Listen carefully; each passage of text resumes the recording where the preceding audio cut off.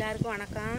இன்றைய காலகட்டத்தில் பாரம்பரிய வைத்தியம் கை வைத்தியம் அழிஞ்சிக்கிட்டு வருது. அந்த காலத்துலலாம் எங்கள் அம்மா அப்பா காலத்துலலாம் உடம்புக்கு முடியலைனாக்கா நாங்கள் ஆஸ்பத்திரிக்கு போகிறதுக்கு வழி இல்லாமல் நாட்டு வைத்தியம் தான் பண்ணிக்கிட்டோம். நாட்டு வைத்தியம்னா பாட்டிக்கிட்ட பெரியவங்கக்கிட்ட கேட்டு எங்கள் அம்மா அப்பா பாட்டிக்கிட்ட கேட்டு எங்கள் அம்மா அப்பா எங்களுக்கு வைத்தியம் பண்ணாங்க. அந்த காலத்தில் அப்படி தான் நாங்கள் வைத்தியம் பண்ணி உடம்பெல்லாம் நல்லபடியாக வச்சுக்கிட்டோம். இந்த மாதிரி நாட்டு வைத்தியம் கை வைத்தியம் என்னோட அழிஞ்சிடக்கூடாதுங்கிறதுக்காக வருங்காலத்தில் இருக்கிற பிள்ளைங்களும் தெரிஞ்சுக்கணுங்கிறதுக்காக நான் ஒரு யூடியூப் சேனல் ஆரம்பிக்கிறேன். உங்களுடைய ஆதரவு எனக்கு தேவை. இந்த வீடியோவை பார்த்துட்டு ஏதாவது குறை நிறைவு இருந்தால் ஏதாவது கருத்துக்கள் இருந்தால் இது பதிவிடுங்க. இன்றைக்கி சரக்கொன்னை மரத்தோட பயன்களை தெரிஞ்சுக்கலாம்.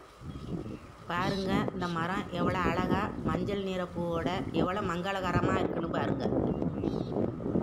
இந்த மரத்தை பார்த்தா கூட நம்மளோட கவலைகள்லாம் தீர்ந்துடும். அவ்வளோ ஒரு கண்கொள்ளா காட்சியாக இருக்குது.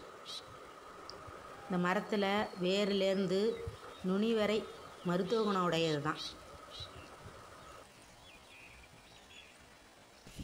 பார்த்திங்கன்னா இந்த பூ சரஞ்சரமாக பூத்திருக்கும். இதில் 5 இதழ் இருக்கும். இதில் 3 இதழ் சின்னதாக இருக்கும், 2 இதழ் பெருசாக இருக்கும்.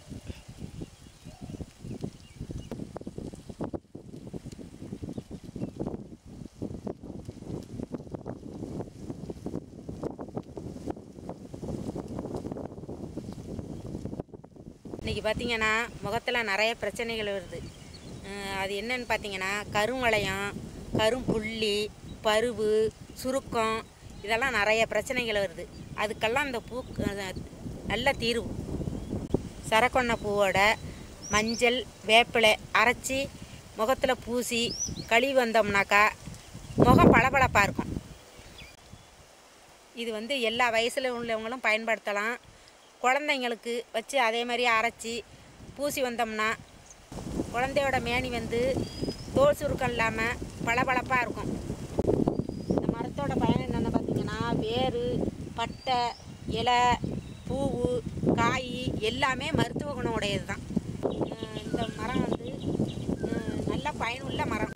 இந்த மரத்தை பார்த்திங்கன்னா காட்டுலேயோ சாலை பகுதியிலையோ தான் இருக்கும். இது கோடை காலத்தில் தான் பூ பூக்கும். இந்த வீடியோ உங்களுக்கு பிடிச்சிருந்தா லைக் பண்ணுங்கள், ஷேர் பண்ணுங்கள், மறக்காமல் சிகப்பு பட்டனை அழுத்துங்க.